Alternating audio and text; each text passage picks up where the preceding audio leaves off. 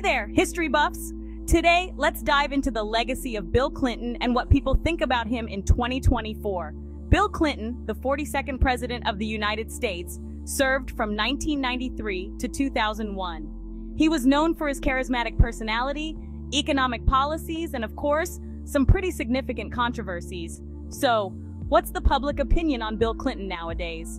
It's a mixed bag. Many people still admire his economic achievements. During his presidency, the U.S. experienced its longest peacetime economic expansion. Unemployment rates dropped and the budget saw a surplus.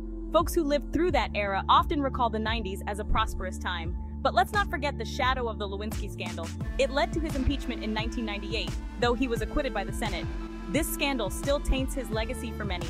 Interestingly, recent polls show a generational divide. Older Americans who lived through his presidency tend to have a more favorable opinion of him.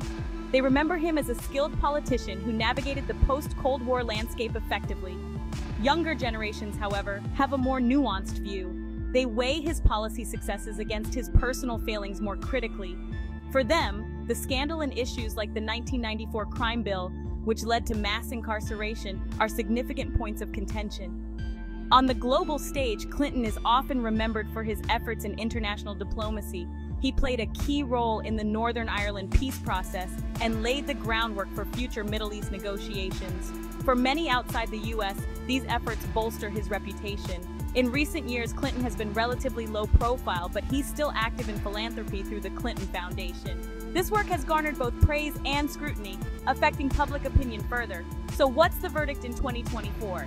Bill Clinton remains a complex figure, admired by some for his economic and diplomatic achievements, but criticized by others for personal and policy-related controversies. The ongoing debates about his legacy reflect the broader conversations we have about leadership and accountability. And that, my friends, is what makes history so fascinating. Thanks for tuning in. Don't forget to like, subscribe, and hit that notification bell for more deep dives into history. Catch you in the next one.